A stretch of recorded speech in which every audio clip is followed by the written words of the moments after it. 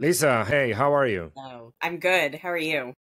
Doing well. How are things today for you? Things are good so far. It's only 9 a.m. here in New York, so Yes, we'll see what the day brings. yes. I see some sun coming out of the window coming in. Sort Is it? of. Yeah, Yeah, I think it's just a little hazy out, but that's okay. that's okay. Yeah. Yes. Lisa, great. So I really appreciate the time. We have a really interesting topics to discuss today. But before we start, for the listeners who don't know you, maybe we can start with a quick introduction about yourself. Sure. So my name is Lisa Scheps. I am a vice president at L'Oreal. I oversee Lancome.com in the US. Let's see, I am a New Yorker. I live in Brooklyn.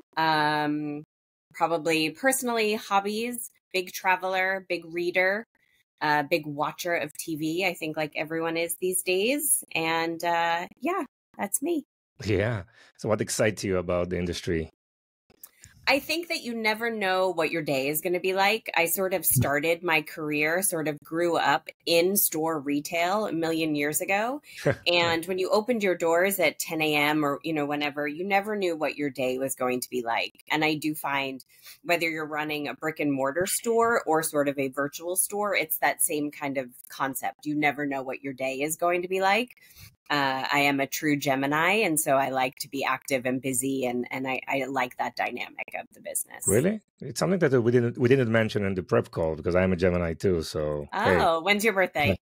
May 21st, another Oh, week. soon. Okay, so you're Yes. early. I'm June 14th, so I'm a Yeah. little bit later. I'm going Yeah. to turn 50 in another week. So Oh, big celebrations. congrats. Yes, I'm just a year behind you then. Yeah. Okay. Great. Great. Yes, yes, Good. So you mentioned brick and mortar yes. history, right? So, and you talk a lot about the shift of power, right? From Yeah. retailers to brands, now with consumers.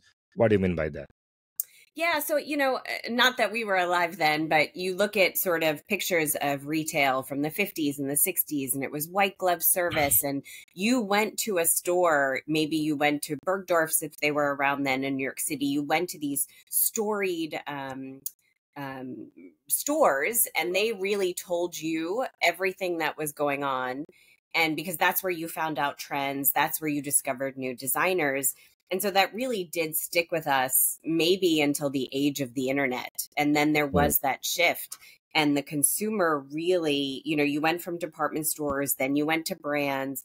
And now the consumer really dictates what they want, how they want it, when they want it. And so I've always just found it's a really interesting place to be.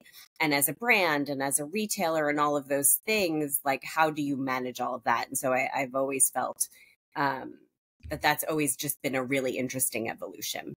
Still, if we look at the data, still in the US, the majority of businesses is brick and mortar, right? And In definitely for store. some industry, it's maybe more than 80%, let's say, furniture industry or some others. Oh, yeah. How is it for, for L'Oreal, for Lancome? How do you, more specifically on your industry, how's this shift has evolved?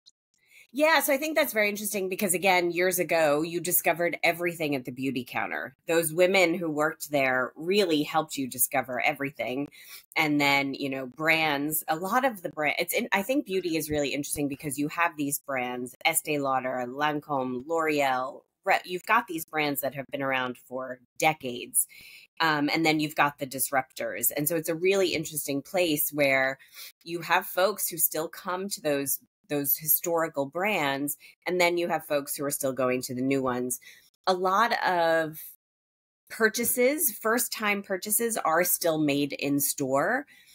I think now with the rise of TikTok and social media, you really can make that discovery, especially in makeup, because the price point is still reasonable. You can buy something online, sight unseen, sight untried. You can still do that discovery without a big investment. But majority of purchases are still made. Initial purchases are made at counter, and then sort of that replenishment is made online. Yes. I mean, it's like the dream for any, cosmetics manufacturer, perfume, in this niche to just go in one of their biggest retail chain. That's like the dream target, even today, right? Because the quantity is overwhelmingly high, right, Yes, on retail and counter than on e-commerce. right. And but it gets getting more crowded and difficult, and the amount of investment and the margin left are questionable. And Yes. so, yeah, I mean, it's interesting that you mentioned TikTok, because it was like it's an excellent topic, because it was like my next question, because brands can today launch on TikTok, get discovery, get conversions, and based on that success, they can move to over the counter sales and more on the retail Yep. side of things. Yeah. Yeah. You look at a brand like Glossier in the US, they were online and then they started opening their own stores and then they went into Sephora. And so it's almost like these D2C natives are finding that they have to, or they think that they have Hmm. to have stores. But I also think running a store is really difficult. And going into some of these retailers, it's a really difficult place too. If you're Yeah. not fully, if you don't have the infrastructure and your company is not ready to do what that retailer needs and wants. Yes. So it's an interesting shift. Yes, of course. For the big brands, right? It's completely different strategy than the smaller Yep. one, is because small ones it's so difficult, right? I mean, these Yeah. days. Yeah. And again, also on the digital front, you have so many digital channels, right? It's very hard to acquire, shoppers on your own .com, but Yeah. you have other communities like Amazon and YouTube and Instagram, and probably, obviously we talked about TikTok. And Yeah. how do you see all these multi-channel type of strategies and architecture, specifically, for Lancome in this industry? Yeah. It's pretty interesting too. I think, when you think about a phone, that's almost how people go window shopping now. It's how people discover. It used to be Google, then Amazon, and now it's TikTok for searching.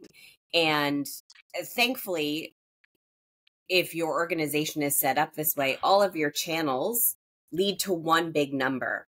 And so I've always thought of your brand.com, whatever that is, your flag should be your flagship. That should be the number one place where the customer can get all of the info they need. Hmm. Lancome is a French brand. All of our products are in French. And so if you can come to our site and be able to find what you need, but you want to buy it at Macy's, or you want to get your Sephora points, or you need it tomorrow and you shop at Amazon, all of that is okay, again, as long as they're buying your brand.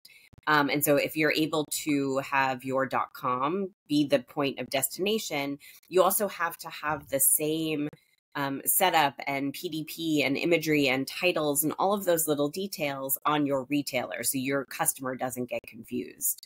Yes. But as you know, people are going to shop around, especially in the US. People are super price sensitive. In the beauty world, the customer knows that they can get a gift, or they can get samples, and they can get something for their purchase. But your brand.com should be that number one place for education. Okay, exactly. So education. So if we try to split, the customer journeys around discovery, research, evaluating alternatives, and maybe then the conversion. What do you see the U.S. consumer these days are doing in each one of those stages? I mean, online versus offline in the beauty industry. Yeah, I think they do. They want to come to brand.com for education. They want to go to Amazon for speed. They want to go to store for convenience if you need something that day. We also find we have live chat on site where you can actually talk to a real person, Hmm. kind of that AI thing. We can get into that too. But Yeah. we find people are in store. So either they can't find what they're looking for, they can't find someone to help them, they don't want to talk to a real person. So they're using our live chat to find the product they need in store. So again, this like O plus O, you mentioned customer journeys, and I sort of hate mapping out customer journeys, and I hate marketing funnels, because they say that people have the attention span now that's less than a goldfish. So people are going to get so distracted. These journeys are not linear. The marketing funnel is not linear. So I kind of wish we would get Yes. away from those things, but And attribution is so difficult. You don't know really so what happened, right? difficult. Yeah. Google Yeah. is changing. Their GA4 is wreaking havoc in our lives. It's a mess. So why do you think consumers will prefer to place the purchase over the counter versus online? Maybe the other way around as well. Or why in the Yeah. beauty industry? I think it's all situational. It depends on what they're doing. Yeah. I think there's some nuances between generations. who wants to go into store and talk to people, who doesn't. So you just have to be where the consumer is, how they want to shop, whatever it is, Okay. whatever they're feeling in that moment. You have to just be at all those touch points for them. So But I you are think, more, yeah, sorry, go go ahead. ahead. So you are more on the pull mode, not push. I mean, you have an amazing digital experience, an Yep. amazing over the counter experience, and you just to make consumers happy on both fronts, right? Yeah. Yep. Yeah. Not That's just all. not just convincing them probably move online or start online move. You're not directing, or you're more No. agile and Wherever they want to go. wherever they want to go. Yeah, Yeah. and people Yeah. like to shop, in store, right? It's Yeah. yeah. Yeah. Yeah. So It's like I live in New York City. I personally hate shopping in New York City. The stores are busy and they're crowded, but people make trips just to shop here. So again, it's just every single person is so unique in what they want yes, when they're shopping. yes. And Lisa, you've been involved in a lot of digital transformation processes. And Yes. speaking Yes. about offline, online, and this behavior of consumers, what do you think are some of the best practices, or some of the maybe the important points people need to be aware of when they're going through these processes? Yeah, digital transformation is a tough one for me. Even back in, I think it was 2019 when I joined Nike, again, you've got these institutions that are so traditionally brick and mortar. And so you will never digitally transform them, right? Like you will never steer Nike away from that. And Nike is having their own troubles these days, but they'll be fine. Yeah. But again, like I think this digital transformation idea with these really big historical brands that are still 75-80% brick and mortar. So it's what does the digital transformation mean at these touch points, right? So it's maybe a digital transformation at brick and mortar. It's a digital transformation in the mindset of your corporate organizations. But you've got folks in your digital teams who don't need to transform, right? Like we are not the ones, we are there, but you've got the majority of your workforce who's still brick and mortar, traditional marketing. So yeah, digital transformation is a tough word for me. Yeah. I have a hard time with it. Yeah. I mean, during these processes, you need to have that digital mindset, right? You need to understand that shoppers are everywhere, and Yeah. everything should start from there and build Yeah. accordingly, right? Yeah. Yeah. Like I kind of go back to my 80-year-old dad, right? During COVID, he changed his mindset. He's been a longtime eBay shopper because he collects antiques. But even then, him and my stepmother started ordering their groceries online. So that was almost a bit of a digital transformation. We're Hmm. all there. We're all attached to these things, right? Like if you're 15 or 80, we're there. Yeah. And so sometimes when you're at work and we're using these terms, we're already there. Everyone's already digitally transformed. Apple Hmm. has done it to us, whoever, I think the pandemic pushed us to be that way. We've already digitally transformed. So I Yes. think sometimes people forget that. Yeah. So imagine your parents moving to shop online for groceries. So those platforms were there in the right timing for your parents. I mean, they've Yeah. started probably 4 years ago or 5 years ago with their Yeah. processes, right? And we Yep. see so many retailers these days, they're still brick and mortar focused, right? And I mean, the opportunity is so big, right? Retail media and everything is just coming up. How can they make that shift? It's a cultural shift. It's a staffing shift. It's like right in the Yeah. DNA of these companies, right? It's a Yeah. difficult I know. process. And we see, I think a lot about Macy's, huge department store in the yes. US. They're going through so much. They have so many stores. I think they're closing more stores next Hmm. year.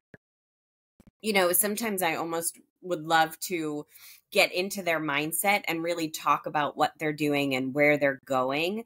I think sometimes we act out of fear and we're more reactionary than we are strategic in how we plan. COVID could have either been a great equalizer or it could have really scared you. And I think some of these retailers like a Macy's, when you even look at Walmart is so huge in the US. And they've done it. Like they still have their great brick and mortar. They've got Walmart Plus. Yeah. They've really been able to do it. But why hasn't Macy's, right? Like, so it's just always so interesting when you Yes. can look at two It's retailers. very interesting. And it's a timing issue. And you see the flywheel that they've built, which is really impressive. Yep. And on the other side, Macy's, I mean, they've announced not just closing hundreds of I know. of stores, but also a lot of focus on the profitability of each one of the remaining stores, right? Yep. So like going back to the basics, and probably they started too late, right? So for those who are trying to accommodate to the market changes and start on time, what are some of the pieces of data, like the analytics probably side of things, that or what are the business fundamentals that screams, hey, we need to start to change something and take some expertise here and there to start doing the transformation? How they can identify that it's time to start? Yeah. I almost think it's not almost within their own wheelhouse when you talk about Hmm. KPIs. Yeah. I think in general, in some of the companies that I've worked for, we don't talk about consumer trends enough. We're very kind of siloed in our own four walls. What is our conversion? What is our traffic?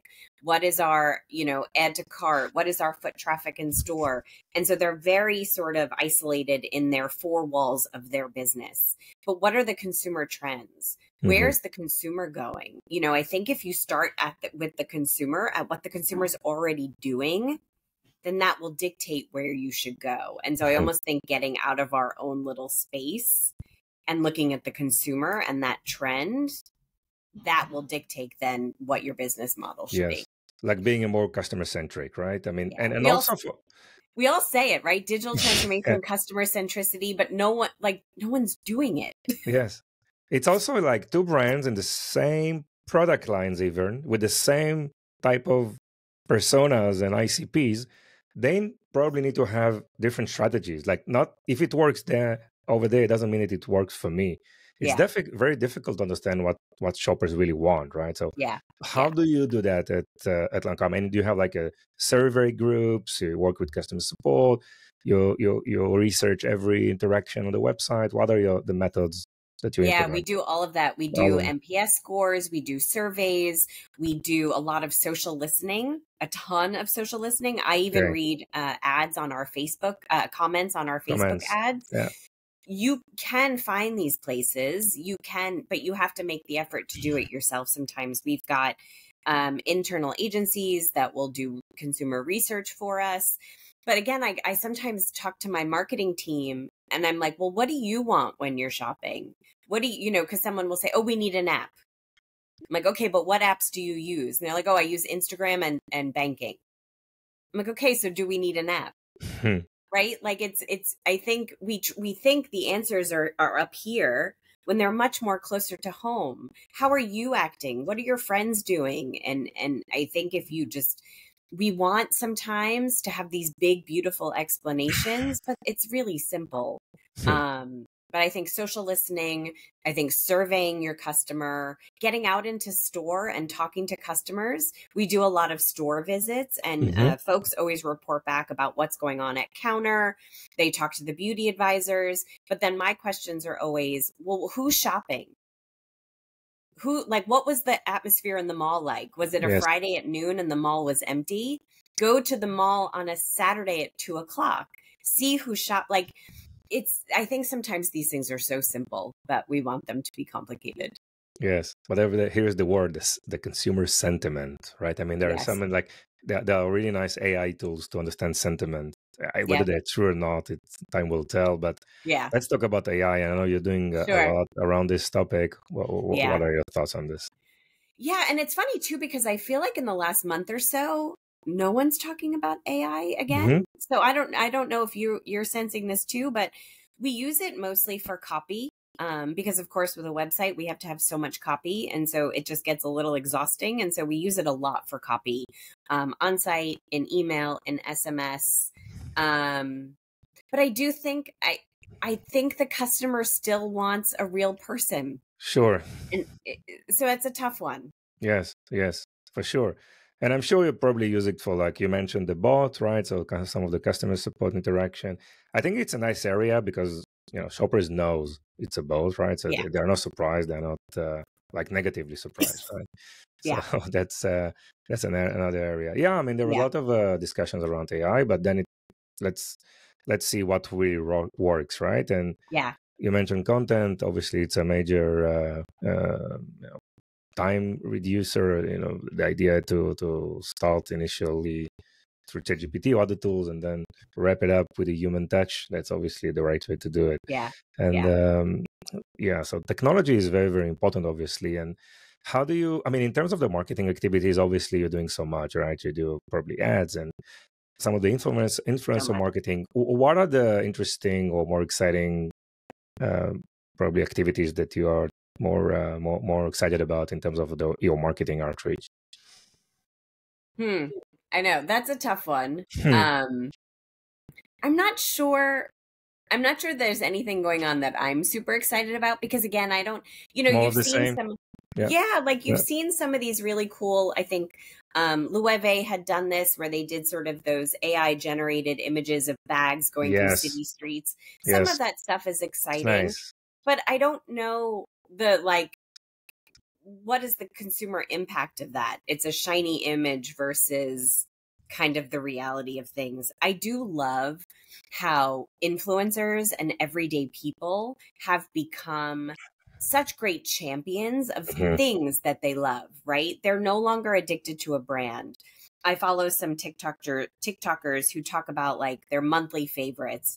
It's individual products. You might love a Okay. sneaker from one company, a pair of jeans from another. You'll love a moisturizer from another, a mascara from another. And so I think if brands can start to really look at their hero items, what we think our hero items are, what the consumer thinks the hero items are, and then how do we just make sure that they're always top of mind? Yes.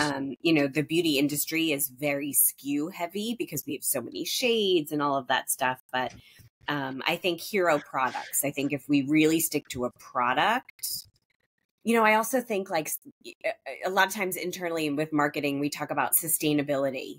I don't know if that really impacts the consumer shopping decision as much as we think.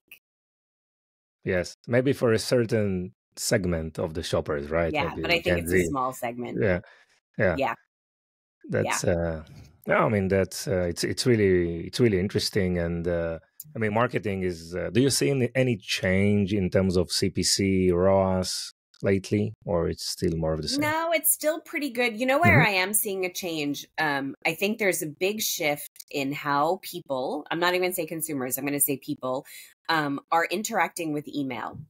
Hmm. Because we even see it at work, right? Even at work, no one's reading their email, No. right? Like it's like Yep. Slack me, message me. People are going through their emails, deleting them all. And then we're seeing consumers have that same habit. And so, we're looking at our open rates, and our open rates have really declined, but our click through rates are still strong. So, but we're seeing this huge, where CRM and especially email used to be a huge channel for us. And we have much more people, much more subscribers to email than SMS. And in SMS, they really just want an offer. Hmm. That's all people want in Yep. SMS. Yep. So, I think that's probably a big channel where we're struggling. Yes. I think all of the brands are struggling, right? I mean, it's Yeah, email will work if there is a big campaign or big coupon code or big discount, right? I sure. mean, otherwise, just no one cares. Yeah, That's no one that. cares. Yeah, Yeah, yeah. it's all about So that's a big one. We have to really figure that out. That's going to be trouble. yeah. When you have some breakthrough, please update us, I know. please. I know. Okay. So speaking about shoppers and specifically around Gen Zs, right? So Yes. trying to manage the new Yes. wave of employers, and they have different needs, different priorities, probably. So how the future of work looks I like. don't I don't know. This one's a real struggle for me. Because even now, right? Like I'm like, I want to be a travel content creator and I want to travel the world and get paid to go on vacation. It's really glamorized. TikTok has really glamorized the content creator, and I think they are fantastic. I'm not taking away from them, but I don't think we can all become content creators. And Hmm. so there is just such a different mindset at work. And I think now, maybe more than ever, you have so many generations. You have 4 generations in the workforce. And while I'm Gen X, what am I? I'm Gen X. Um, but like I'm not married and I don't have kids, and I think I skew probably millennial. And so, but I don't have that same mindset. And what I think is interesting when you're running a website, we are technically corporate employees. And so we work Monday through Friday, 9 to 5, but we're running a website that's open 24/7. And so on Saturdays or Sundays, when the site switches over, and if there's an error, no one is there to catch it. Mhm. And so then how do you get these young folks who are kind of putting up boundaries and saying, I'm not working extra. I'm not going to influence my mental health. I'm not going Mhm. to compromise that. And you're like, yes, good for you. And also get the job done. So I think it's just a really interesting dynamic. But the industry is so pressured for results, for KPIs, for numbers, right? Right. Yeah. This will not, will never change, right? It will never change. And this younger generation is like, I don't care. Yeah, yeah. I don't care. Other priorities. Yeah. I mean, Lancome as a brand, correct me if I'm wrong, but as a target, you're targeting the millennials, like in general. Well, Is it a correct statement? Or trying to target a younger generations as well? we are trying to attract a Trying, younger yeah. generation, but we are, for Lancome.com, our customer is Gen X plus. Gen X plus. It's an older Yeah. consumer. And a lot of times people discover the brand because of their mom.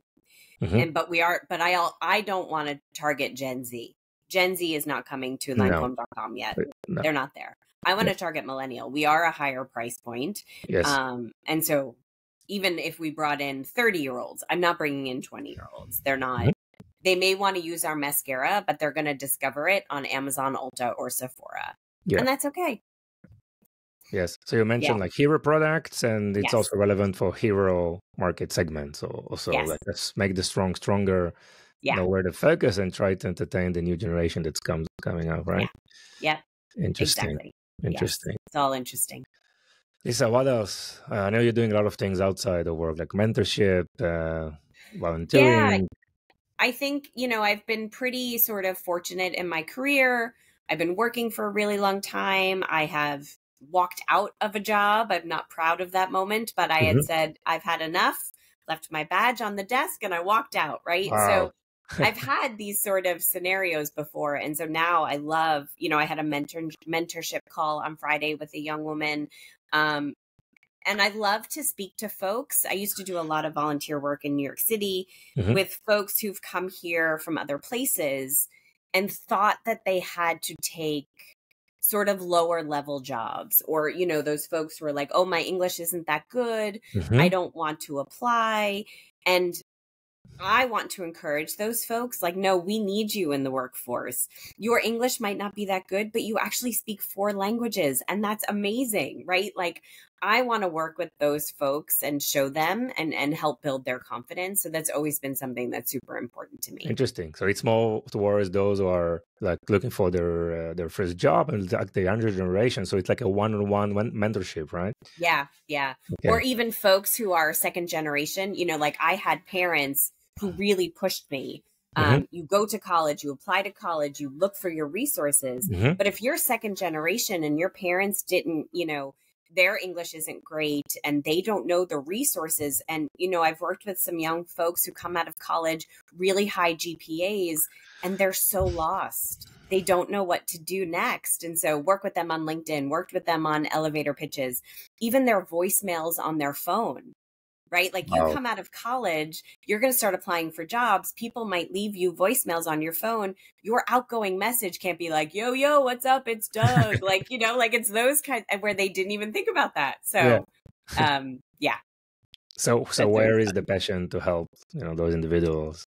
Why? Again, I think just because I was lucky and I worked hard and I had resources, and you think about all the people that maybe don't have that. And so then how can I just give that back? Wow. Nice. Yeah. Nice. Yeah. And in terms of your career, what's next for you? I don't know. I've been thinking about that a lot. I think, like you said, I'll be 50 next year. And, when you've got less time ahead of you to work than behind you, consulting has always been I love the startup sort of mentality and people who are starting, brands in their kitchens. And I would love to start doing some of that work.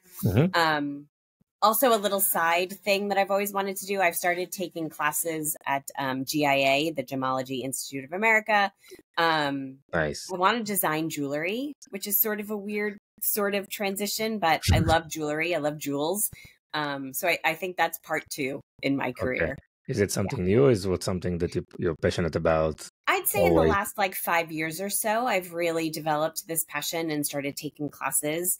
Ideally, I would really love to travel the world, find vintage jewelry out there, bring it Mhm. back, and sell it.